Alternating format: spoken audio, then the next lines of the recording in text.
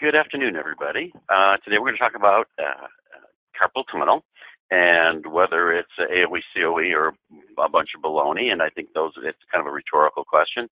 I think the answer is both, but overall, largely baloney when we try to connect it to the workplace. So let's get on with it. Is it really AOE, COE? Here's some examples of false assumptions. Carpal tunnel is usually work-related. That's absolutely not true, and hopefully I'll be able to convince you of that by the end of today's presentation. DDD is due to a continuous trauma. Common medical diseases we see that claim to be AOE, COE are not actually work-related. And to actually think about this in terms of DDD. Think of this in terms of carpal tunnel, which is really this activity of the disease that we're going to talk about today. Why in athletics do we encourage activity, we encourage exercise, and all of a sudden when activity and exercise are part of the workaday world, it's injurious. It simply does not make any sense. Here's the ASSH's position on CTs and repetitive strain injuries, and I just want to read the whole thing. The ASS of the hand is concerned with that patients with upper extremity pain are being assigned specific diagnoses on the basis of subjective complaints without objective physical findings. I know we've all seen that in some of our files. There is also a tendency to assign a causal relationship to work for this pain when there's a lack of epidemiological evidence. I think we've all seen that as well. As part of our normal process of providing the best care for our patients, it's important for the diagnosis to be accurate and the assignment of causation to be accurate. In short, doctor, please just don't tell us it's work-related because they were at the job. Continuing, the ASSH feels that a diagnosis of, quote, cumulative trauma disorder and, quote, repetitive strain disorder are not appropriate and may actually lead the patient to believe he or she has a condition that is something more than ordinary aches and pains. In short, it's not doctor and applicant's counsel. It's not necessarily just taking advantage of an employment or of an employment situation to make money. It's actually physically injurious potentially to the innocent applicant. CTS is only second in terms of lost time cases. I suspect your caseload will reflect exactly that.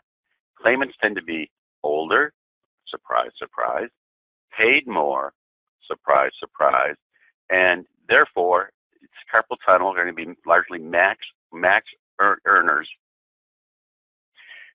I'm sure you're aware of this, but let's state the obvious. CTS surgery drives up average cost. By how much? Well, here are some of the numbers we see. On the cheap end, from $1,500 to up to $1,200 for a carpal tunnel release. And we're going to talk about a couple of different kinds of carpal tunnel releases later. Doctors are not getting the histories and exams correct, and they're not performing the correct tests, according to a paper discussing a RAND study. By the way, if you Google carpal tunnel and work-related, you'll find almost an infinite number of studies, journal articles, et cetera, et cetera. So when you're preparing, for example, for a doctor deposition and need to make a point or catch the doctor unawares, Googling can be very, very valuable. We talk about here getting tests properly performed. We will talk about some of the tests that are highly relevant in diagnosing carpal tunnel. So here's our formal diagnosis for carpal tunnel. Quote, a complex of symptoms resulting from, I can't talk today, this is weird. A complex of symptoms resulting from compression of the median nerve in the carpal tunnel with pain and burning or tingling paresthesia in the fingers and hand, sometimes extending to the elbow. And we'll get a lot further detail. So in the hand, what do we have? We have radial, we have ulnar, and we have the median, most importantly, nerve.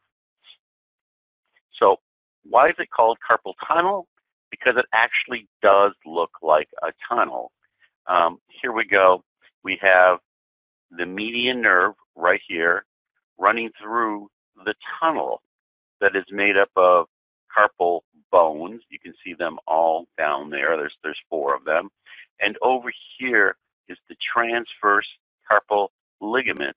That's the thing that needs to be released when we have the carpal tunnel syndrome. In other words, the tightness over the median nerve that causes a disruption of the median nerves impact on the fingers and palm.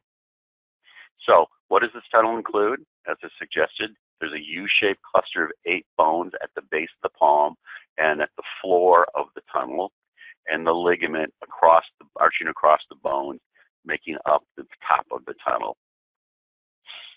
Here's where the branches or the median nerve innervates the various parts of the hand, and it controls the palm side of the thumb, the index finger, the middle finger, half of the ring finger, or this area here, the purplish area, which brings to mind the fact that when you're looking at the doctor's report or subpoena the doctor's records, which I definitely recommend, and are looking at a pain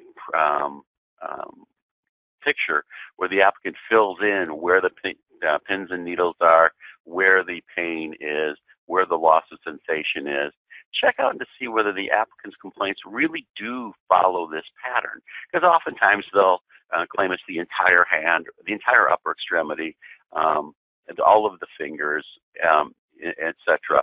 And that simply does not make medical sense. So what causes this condition? As I suggested, anything that impinges upon the nerve root. In other words, anything that reduces the space through which the median nerve goes. Absolutely anything from bone spurs to tendon swelling. So what are some of the conditions that can cause this? Repetitive, forceful grasping of the hands. That may be industrial. It may not be industrial. Repetitive bending of the wrists may be industrial, may not be industrial. By the way, I'm talking about significant bending, not that which is required for typing, old school, or keyboarding. Hormonal changes. Presumably, this is not going to be work-related. Arthritis. Highly unlikely that it's work-related, and 46 million Americans are currently living with arthritis, meaning that a large segment of our population, particularly those who, the elderly, have a significant causation or causal component for carpal tunnel syndrome that is not work-related. It's the leading cause of disability in this country. And that's from the Centers for Disease Control, the CDC. What else can cause carpal tunnel? Diabetes, highly unlikely to be work-related unless you're working as a candy taster at See's Candy. Thyroid imbalance, once again, highly unlikely to be industrial. Broken or dislocated bones in the wrist area. Okay, that's may be industrial, it may not be industrial. That's easy to determine. Tunnel size, the size of the carpal tunnel itself. Industrial? No, not at all. The size of your wrist is irrelevant. It's actually the tunnel size that you were born with. And I'm not talking about swelling or fractures or anything like that. It's just the actual size of the tunnel that you were born with, which is something that we should consider when we're thinking about apportionment, if indeed the doctor finds the carpal tunnel be work-related, which by the end of this presentation, I hope to have convinced you will probably be an erroneous conclusion. Heredity is also a major contributor to carpal tunnel. And remember, we have a recent District Court of Appeal decision that tells us that we can apportion to genetics. The WCJ and the WCAB held that we couldn't, but luckily the Court of Appeal swooped in and said absolutely positively you can apportion to genetics.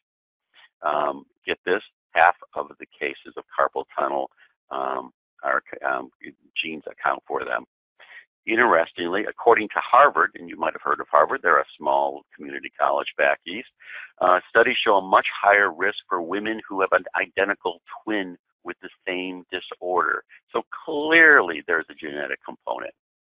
Metabolic diseases such as diabetes and thyroid disease. Once again, highly unlikely that these are going to be considered AOE-COE. Autoimmune disease, not AOE-COE, like rheumatoid arthritis and lupus, and connective tissue disorders. Great questions for the doctor's deposition. Pregnancy, well, if this is work-related, we've got a bigger problem than carpal tunnel. This is a wide range of numbers, but this is as specific as I was able to get. 20 to 60% of pregnant women develop carpal tunnel. I've noted that a significant proportion of the cases I handle in workers' compensation involve pregnant women. Interestingly, you might note that with the delivery of the child, shortly thereafter, the carpal tunnel disappears, as does the swelling in the woman's body, which is cause and effect. Hormonal changes other than pregnancy too applies and may cause carpal tunnel and is highly unlikely to be work-related, such as an ovary or surgical menopause. Body weight. As I look at myself in the mirror, I realize that I am a candidate for carpal tunnel. Highly unlikely that it's industrial. I can't claim that mine is, but being overweight or obese will double your risk of carpal tunnel. And this is American as apple pie and McDonald's from 76 and 80 to 2003 and 2004. We increased obesity in this country from 15% to 1/3. 1/3 of us are obese, ergo 1/3 of us are open to carpal tunnel based upon that one condition alone. Other possible factors, as I suggested: genetics, age, obesity, gender. I just wanted to give you this on one page. Smoking, and check out this language from the Guide's newsletter. Medical literature suggests in most cases, that's most cases, previously labeled as occupationally related were neither caused nor aggravated by work. You might want to cite that in your doctor deposition or in your letter to the doctor. Contrary to popularly held belief, there's no strong scientific evidence that links computer use to carpal tunnel syndrome. Who said that? Was it the defense bar? Nope. Was it the insurance companies or a group of employers? Nope. What radical employee-hating outlet made this preposterous claim? It was the Mayo Clinic. And it was Harvard Press. Also, up to 2/3 of folks with presumed occupational carpal tunnel were found to have other medical conditions capable of actually causing the CTS. Now, I'm absolutely certain that 2/3 of your carpal tunnel cases do not have doctors saying it's not work-related. That's the onus is therefore on us to provide the literature, to provide the studies, to provide the stats and figures to the doctors to explain to them why their diagnosis is wrong, to demonstrate that we're on the ball and we know what they're talking about. And should we lose the AOE-COE component of the argument, we certainly should be expecting a significant amount of apportionment. Check this out. A study of 5,600 workers found that computer use does not pose any risk of carpal tunnel. And that's from the folks who brought you the AMA guides through the evaluation of permanent impairment, JAMA, 2003. Another thought. A recent study showed that quote-unquote heavy computer users, those who worked on computers 7 hours a day, just basically inputting of information, did not face any increased risk of carpal tunnel syndrome, and that's from Neurology, which is the official journal of the American Academy of Neurology. Let that sink in. Heavy computer users, no increase in the risk of carpal tunnel. The cure? Think about it. Actually, there's been a decrease in the amount of carpal tunnel diagnoses. It was down by 21% in 2006, according to the Bureau of Labor Statistics. Now, think about that. Prior to that time and up till and continuing, we are demonstrably increasing the amount of data inputting. All of us are. We all have a computer in front of us. Many of us have a pad as well and are inputting on our phones. You would think by the amount of inputting and the using of our fingers and our thumbs to continually input and access information that there should be an incredible crisis of carpal tunnel if using a keyboard is in some way dangerous when it comes to carpal tunnel. That simply is not the case. From 2005 to 2006, carpal tunnel cases have decreased by half against by the Bureau of Labor Statistics. All right, here are some additional risk factors. We talked about age, being a female, is particularly in certain parts of your life, diabetes, hypothyroid, wrist arthritis, rheumatoid arthritis, gout, systemic lupus, high demand. I'm not sure what that means. That's a typo. Short stature, et cetera, et cetera, et cetera. Please consider providing this information to the doctor, particularly when exploring whether this is work-related, and perhaps more importantly, when arguing in favor of apportionment. This is a nice little web of causation for carpal tunnel. I won't go over it in any great detail, other than to note that occupation over there in green is a very small subset of the causation contributors in this web. Computer use deleted as carpal tunnel syndrome cause. This is the point that I was making, but I want you to hear it from Dr. Kurt Hegman, an actual physician, published in the Harvard University press release. Quote, clearly if keyboarding activities were a significant risk for carpal tunnel, we should have seen over the last 10 to 15 years an explosion of such cases. If keyboarding were a risk, it cannot be a strong factor, or any factor at all, it would seem. Other strong factors: heavy repetitive assembly use, in assembly line, work involving prolonged and heavy gripping, use of vibrating tools such as a sledgehammer or strike. That is, the name of the thing is escaping me right now. The thing that you use that breaks up concrete. Nope, I'm never going to be able to figure it out right now. As soon as the presentation is done, I will remember this. Note. Okay. I promised that we would go over the appropriate testing for carpal tunnel, and note this. Note that patient health history form, where it says complaint is finger numbness. Oftentimes, that's pretty much what dictates the doctor's determination as to whether it's work-related. As we suggested earlier in the earlier slide, that is not the way to do it. We need objective findings. The physical exam. Yes, routine lab tests. Why would we need a blood test? Why would we need an x-ray? Well, we've already discussed that. Fractures of the small bones in the wrist could lead to the carpal tunnel, and blood tests. A whole host of blood diseases and problems, such as diabetes, can lead to carpal tunnel. So we need to do that.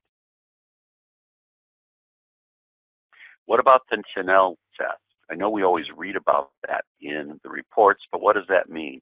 That's where the doctor taps on the median nerve at the wrist. If there's a tingling or shock-like symptom or sensation, that is an indicator of carpal tunnel. What about the Phelan or wrist extension test? Kind of the opposite.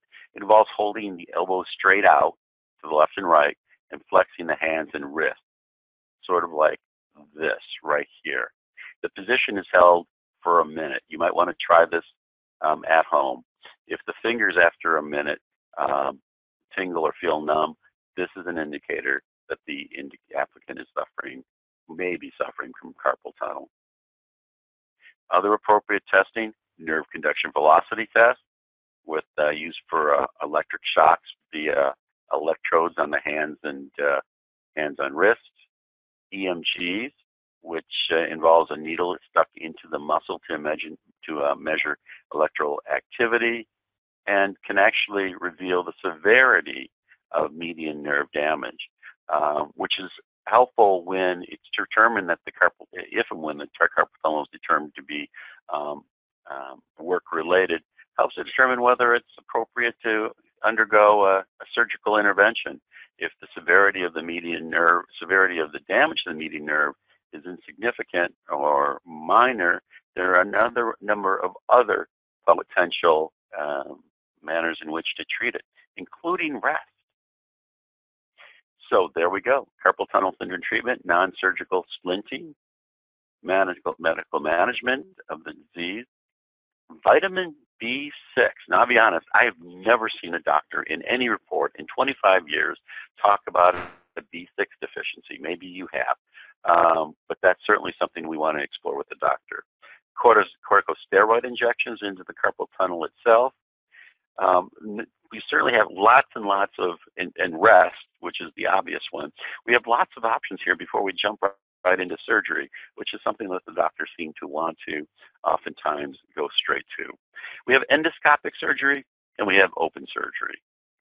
And we also have bracing, as I suggested earlier. A couple of weeks of that may be very helpful, particularly in the early stages of carpal tunnel. Medications, probably not going to help a lot. Aspirin, ibuprofen, not particularly helpful. Drugs like Celebrex that might help with spasms or pain in the back are not going to be helpful with carpal tunnel. And if we're going to use corticosteroidal pills, we shouldn't do so more than 1 to 2 weeks. I talked about the injections, particularly helpful with younger patients who had a short history of complaints. Us old farts have been dealing with the symptoms forever. Can't expect to have a significant reduction of symptoms via these injections. Long-term benefits are actually quite mixed, and oftentimes the pain returns within 2 to 4 months. Of course, when we're dealing with workers' comp, I think we always just assume the worst, and that the pain's always going to be returning. So what other options do we have? Well, we have surgery. What's the point? Well, we talked about carpal tunnel and why it's called tunnel, and how we have impingement of the nerve caused by the small or decreasing size of the tunnel. Well, so the whole point of carpal tunnel release, and that's what it's called, a release, for good reason, is to make more space in that tunnel. And we talked about what the tunnel is made up of. Remember, it's got that 8 bones, little tiny bones, on the bottom of the tunnel. It makes up the floor. We've got the transverse ligament that goes over the bone and provides the roof of the tunnel. And we've got the median nerve, which can be impacted and cause these symptoms, running through that tunnel. So we want to release. We can't move the bones, and we don't want to break the bones. So the only other choice is to release the transverse ligament, loosen it up so that the median nerve can go through without impingement. So we have 2 options in terms of surgical treatment here. We can have an open versus endoscopic surgery. The open involves about a 2-inch incision around the hand and wrist. And I'm sure you've seen patients, friends, family, who've undergone this. It's not too nasty. The good thing with doing the open procedure is you can actually see what you're doing. Now, that is, the surgeon can see what he or she is doing. And it makes it a safer surgery, at least during the surgical process itself. We're not going to hit other nerves. It's not going to likely hit other nerves. There is a downside, however. There's going to be more scarring tissue, and the recovery process is going to be longer, thereby keeping the patient out of work a little bit longer, and unfortunately, temporary disability, something we want to discontinue as quickly as we can. And there we have a picture of the results of the open release.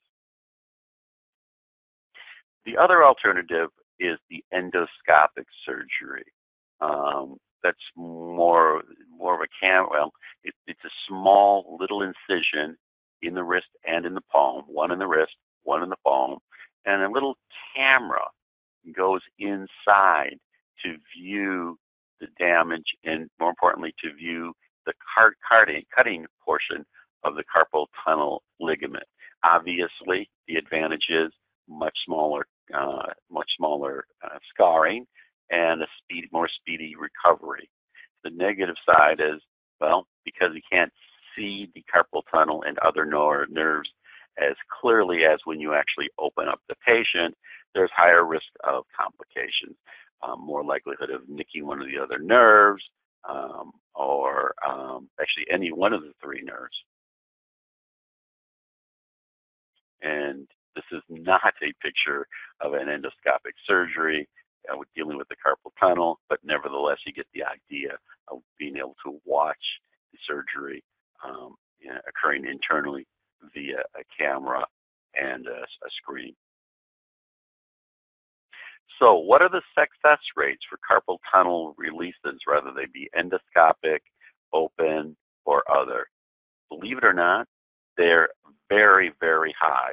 You should expect a surgical release to be successful. 80 to 90% of folks report symptom relief within 6 weeks. And that's, once again, told to us by our friends over on the East Coast by Harvard. So 80 to 90% relief. This should mean, of course, that in the vast majority of your files that deal with workers' compensation carpal tunnel releases, you should be expecting a relief and diminished significantly, if to zero, a permanent disability, right? Should be wiping out that permanent disability. And you all agree with that, right? Absolutely. Oh, wait. Carpal tunnel, wake up. That's not the way it happens in California workers' compensation. All right. So how do we rate carpal tunnel? Like I said previously, hopefully it's not found to be work-related. And if it is found to be work-related, we've got apportionment. But if we've got an AOE-COE determination, we have to know how to rate the carpal tunnel. First, before we even start rating it, we really need to look at the report. Is the diagnosis accurate? Was it supported by appropriate electrodiagnostic studies? We've already gone through the type of studies and type of investigation that should be utilized to determine whether the diagnosis is appropriate. We are all now all experts on this. Got to assess whether they're MMI or PMS old school. By the way, permanent and stationary, for those of you in the know, means exactly what maximum medical improvement means. Although they changed the verbiage back in 2005, they didn't change the meaning. Has there been an adequate time for resolution of the impairment? Believe it or not, I've seen doctors do impairment analyses 3, 6, 8 months after the surgery. We should be waiting a year, according to the AMA guides. Why do we wait a year? Well, theoretically, the applicant's supposed to get better after the treatment and after the wound heals. I know that's unusual in workers' compensation, but that's the actual fact. We want adequate medical documentation of the diagnosis. Are there medical reports and records and adequate history regarding past medical history and other factors such as disease, obesity, and tobacco usage? And if not, we should be subpoenaing those. And we should be not only the doctor, the PTPs, and QME's information, but the applicant's regular physician as well. And if I know applicants' attorneys have been fighting subpoenas of regular physicians' information increasingly these days. So what you may need to do is send a letter to your PTP reminding him or her of these various other possible contributors to carpal tunnel, and get a letter from them confirming that this information, and then list the information we've gone over today, would be relevant in their making the AOE-COE determination and would be relevant in their making their apportionment determination. We want to assess the reliability of functional status. Are the subjective complaints of interference, or are the subjective complaints of interference of activities of daily living accurate? Actually, what are activities of daily living? We need to remember what those 8 are so we can assess whether the doctor's impairment and determination is accurate. We want to assess the reliability of the physical examination findings. Were the physical exam, did the exam, was it consistent with the standards found in the guides?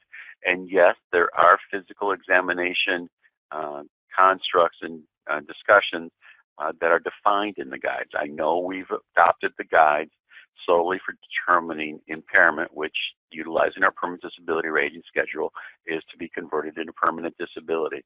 We have not, and I can hear applicants' attorneys arguing right now, we have not adopted the AMA guides effective 1/105. We've not adopted the guides to explain to the doctor or to dictate how the doctor provides a physical examination. That said, this information puts us in a strong position to question the doctor's methods of exploring the diagnosis. Determine the etiology of the carpal tunnel for apportionment purposes, as I discussed, and apply the guide's processes and criteria as specified in the appropriate edition of the AMA guides. And there are many editions of the AMA guides. We utilize the AMA guides 5th edition, the big green book. It is not the most recent book, and it is chock full of mistakes and errors. You might ask why we don't. We only use the AMA Guides 5th, and that's because the Labor Code announces that we're going to use it and only it. And like I indicated before, we've been using this since January 1 of 2005. Can you believe all this time has gone by? Impairment assessments. We've got a situation where 1,762 carpal tunnel releases were analyzed. What do I mean by that? I mean that it was determined whether or not the doctors had actually properly applied the AMA guide. It was found that 69% of the time, the doctors analyzing carpal tunnel for purposes, or utilizing the AMA guides for carpal tunnel purposes, they were wrong 69% of the time using the 5th edition and 62% of the time with the 6th edition. Given that we still use, as I just indicated, the 5th edition, that 69% number applies to us. Where do we find carpal tunnel and compression neuropathy discussions in the AMA guide? It's fairly brief, and I recommend it. It's a good read, pages 491 to 495. By the way, it's also called a compression neuropathy because that's exactly what carpal tunnel is.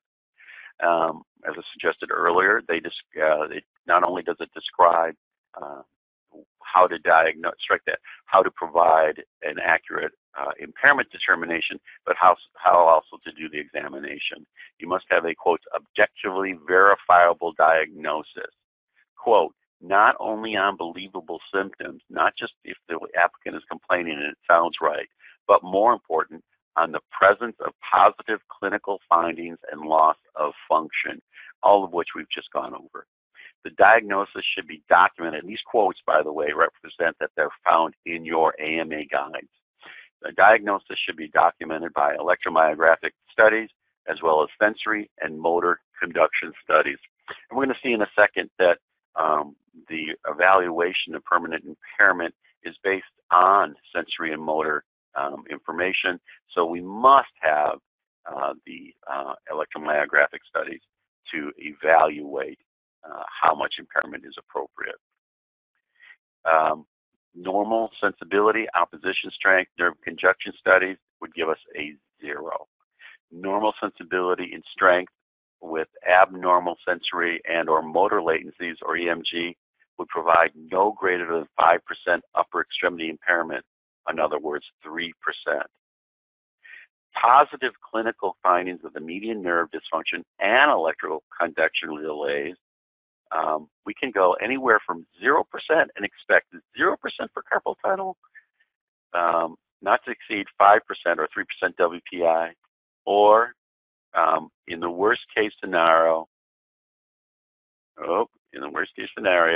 well, we'll get to that later. I thought it was in here. We're going to go through examples. All right. If after an optimal recovery time following the surgery, the applicant continues to be symptomatic, we're going to need further tests. And what does that mean? Positive clinical findings of the median nerve dysfunction and electrical conduction delay. Impairment due to residual CTS is rated according to the sensory and motor deficits. So note that positive clinical findings of the nerve dysfunction and electrical conduction delay. There needs to be objective findings in order to utilize this third methodology for evaluating the impairment of carpal tunnel. And you'll notice here are the values of various nerves in the upper extremity. And you only have three, as we've discussed. You've got radial, and you've got ulnar, and the most important is the median nerve. The median nerve is worth 39% upper extremity in its sensory ability, that is how things feel, and it has 10% upper extremity, that is in terms of how you grip. Combined together, it's worth 45% upper extremity maximally. In other words, if you cut the median nerve and it is no longer useless, the value of that damage or the impairment assessment is going to be 45% upper extremity. Here we go. You can see it a little bit better here. 45% upper extremity. Identify the specific portion of the median nerve involved. Do not automatically rate for a loss of the entire median nerve. And that's very often the case. Doctors say, well, we're just going to give them the value of the entire median nerve, but that's not accurate. Remember, the median nerve innervates different fingers and different parts of the digits. If all of the areas that the nerve is supposed to innervate are impacted, then we can use the larger number. But if not, we should be using a smaller number. So we said that we're going to evaluate based on sensory loss of the median nerve and motor loss of the median nerve. Here is a description of the sensory losses. In short, these are the descriptions of what the doctor is going to have to identify to determine how much loss has been suffered. No loss of sensibility, no abnormal sensation or pain. This would represent a grade 5 or 0% sensory deficit. In other words, for purposes of sensory loss, the applicant would get no impairment. Number 4, the next best thing, distorted superficial tactile sensibility. In short, diminished light touch with or without abnormal sensations or pain that is forgotten with activity. That would represent 1 to 25% loss of the sensory ability of the nerve. And finally, number 3, distorted superficial tactile sensibility, diminished light touch with 2-point discrimination, some abnormal sensations or slight pain that interferes with some activities. That represents 26 to 60% loss of the sensory capacity of that nerve. Remember, the sensory capacity of that nerve is worth 39% upper extremity. Couple of things. First, the vast majority of people should fall in these first categories, 5, 4, 3. A category 0 means that the nerve has been completely sliced and it's completely useless. Also, look at these ranges, 1 to 25%, 26 to 60%. These are awfully wide ranges. Unfortunately, they are completely subjective and totally left up to the doctor to make determination as to where along the line the applicant falls. 26 to 60%, 1 to 25%, 61 to 80%. That's the bad news. The good news is we're dealing with such small numbers that it's not going to make a significant difference. Also, one last point before we go from this slide, the 2-point discrimination. That involves a test wherein the applicant looks away and the doctor takes 2 sharp points, not too terribly pointy, but too sharp, but 2 points, and sticks them onto the applicant's finger or hand, wherever it is that they claim that they've lost sensory ability. And the doctor starts with the points very close together and asks, do you feel 1 point or 2 points? And if they're very close together, they'll only be able to feel 1 point. And the further apart they get, the more likely that the applicant will be able to discern that there are 2 points that they're being pricked with as opposed to 1. At the precise point that they can feel the 2-point tactile discrimination is where the measurement is. Some information that we've received from the guide's newsletter, which is a nice read, and I recommend it to you. Examining self-reports are often unreliable. No big surprise there. Anybody who's been doing workers' comp for a day and a half knows that. Based on objective sensory findings, as explicitly found in the AMA guides, we require the 2-point discrimination that I just mentioned and the sensibility testing. All right, so we've just looked at the manner in which we're going to analyze, or the doctor's going to analyze, the loss of sensory capacity of the median nerve. That's that nerve that's worth 39% upper extremity. Now we're going to look at the way the doctor is going to grade the motor capacity of the median nerve. The motor capacity of the median nerve is worth 10% upper extremity. And at a grade 5, it reflects that they have a complete active range of motion against gravity with resistance. In other words, they've lost no capacity, the strength of the fingers and hand have not been decreased. That would be a 0, and they would receive no impairment capacity. A grade 4, complete active range of motion against gravity with some resistance, 1 to 25%.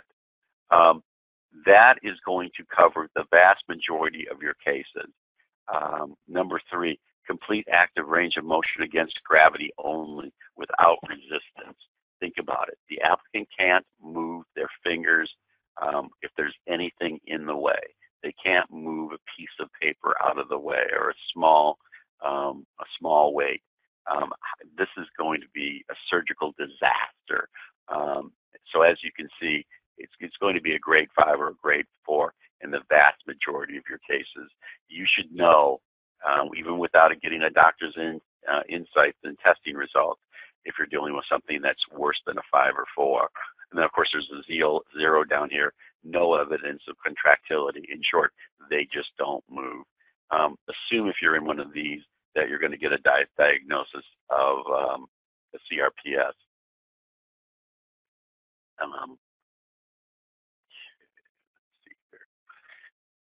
Something well worth remembering, this grade 4, as I suggested, covers most everything.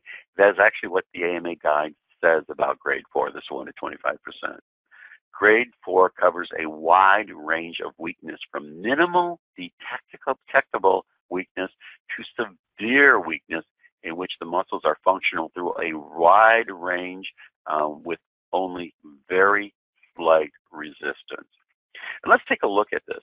Let's say it's a grade 4, and let's give it the word, which, again, unless they're perfect, you're going to get a grade 4. And let's say the doctor gives them the worst number, 25%. Remember that the median nerve's value is only 10% upper extremity. So 25% times 10%, or 1/4 of 10%, is going to be 2.5% upper extremity. We're dealing with very, very small numbers. So What's the maximum value? Let's say the median nerve has been destroyed. Surgery went very, very poorly. We said that sensory grade 0 means 100% loss. Motor grade 0 means 100% loss of the motor ability. The maximum values of the median nerve, we already talked about that. The sensory value is 39% upper extremity, and the motor value is 10% upper extremity. 100% total loss of 39% upper extremity is, of course, 39% UE. 100% loss of the motor capacity, or 10% UE, equals, of course, 10% UE. We combine those two, 39% combined with 10%, and convert it to 49% upper extremity. Then we need to transform this 40%, 45% upper extremity into what? That's right, whole person impairment. What's it worth? 27% whole impairment. In short, let's revisit this. If you destroy the median nerve, the worst case scenario for an upper extremity is 27% whole person impairment. So here are our choices. Everything's great, 0%. Things are slightly funky, 3%. And we have to do the sensory motor capacity analysis that we've just done, 27%. Error rates, lots of problems with the 5th edition. The diagnosis of the carpal tunnel not confirmed by reliable electrodiagnostics that we discussed earlier. Unreliable functional reports, as we discussed earlier. Unreliable sensory or motor evaluation. Reliance on software, garbage in, garbage out. Be careful. If you see a doctor utilizing a computer program, I virtually guarantee we can find problems with it. Factors included not permitted by the guide, such as double dipping. For those of you who've been doing California workers' compensation for far too long, you'll recall that carpal tunnel was always, virtually always, in the bad old days, analyzed using grip strength. We no longer use grip strength, and in fact, it is specifically and expressly prohibited by the AMA guides. But we see at the AMA guides rating department, see doctors double dipping and utilizing grip strength to justify an increase in the impairment. Then there we go. In compression neuropathies, additional impairment values are not given for grip strength. The guide for grip strength, so expressly states we don't use that. The guides does not assign a large role to such measurements, and by that it means in other analyses, in other types of injuries. But specifically with carpal tunnel, the guides are expressly state in compression neuropathies, additional impairment is not given for decreased strength. Red flags. Watch out for additional values based on decreased pinch strength, as I just suggested, decreased grip strength, motor deficits of a specific nerve structure, sensory deficits due to a digital nerve lesion, not the median nerve. In compression neuropathies, additional impairments are not given for decreased strength, decreased grip strength. Okay, I've said that 3 times, and I probably should say it 3 more times because of the number of times that doctors misapply and do that. The maximum value for each grade is not applied automatically. Recall when I said we in the sensory and motor ranges, well, in the sensory I said that we had a 1 to 25% range. They had wide ranges that the doctor could determine when assessing the degree of sensory loss and the degree of motor loss. And I also mentioned that doctors automatically, oftentimes, just apply the bigger number. Well, the AMA guides make clear that this is inappropriate. Here's a quick example. We have a left upper extremity injury, post-carpal tunnel release, 14 months. So we are now should be in the MMI stage. And indeed, they are MMI. There's a diminished light touch, fair to good 2-point discrimination of 8 millimeters. Pain is quote unquote forgotten during activity. And recall, this is the language that's used in the AMA guides. They have complete range of motion with some resistance. You'll remember that this is a grade 4. So we've got a grade 4 for sensory and grade 4 for motor. What are the ranges here? Well, here's our median nerve. 39% and 10% for motor. And grade 4 for sensory is 1 to 25%. So we're going to be 1 to 25% of 39%. And here's 10% deficit of the maximum sensory value. As I just indicated, the maximum sensory value of the median nerve is 39% upper extremity. So 10% loss of 39% upper extremity is 3.9% upper extremity. As for the motor, the grade is 1 to 25%. We said, doctor, you're not allowed to automatically use the 25%, and the doctor actually listened here and gave us a mere 20%. We decided what the maximum value, the motor value of a median nerve is. It is 10% upper extremity, and let's say so we've lost 20% of the 10% upper extremity. This equates to 2% upper extremity. What do? We're going to combine the sensory loss, 4% upper extremity, with the motor loss, 2% upper extremity, and we're going to combine them at the upper extremity level. 4 combined with 2 is going to equal 6% upper extremity. What do we do now? We have to convert it to whole person impairment. It's a mere 4% whole person impairment. Remember, this is one of the worst situations we have. We have 3 different ways of measuring carpal tunnel. The first says it's carpal tunnel impairment. The first comes up with 0%. The second is 0 to 3%. And in this case, the worst case scenario is 1 to 39%. This particular case, this example here, is very typical of what the doctors should be providing us. Quick thought for the day. Medical literature suggests most cases of previously labeled as occupationally related were neither caused nor aggravated by work. And apportionment must always be evaluated based on the facts available. One last point: operating on a hand will not cure a bad job or a wounded spirit, or more importantly, greed, which we see both. Well, we see it coming from a lot of parties. Any questions? Tammy has just come into my office and mentioned that the word I was looking for, or words I was looking for, were jackhammer. I want to thank you very much.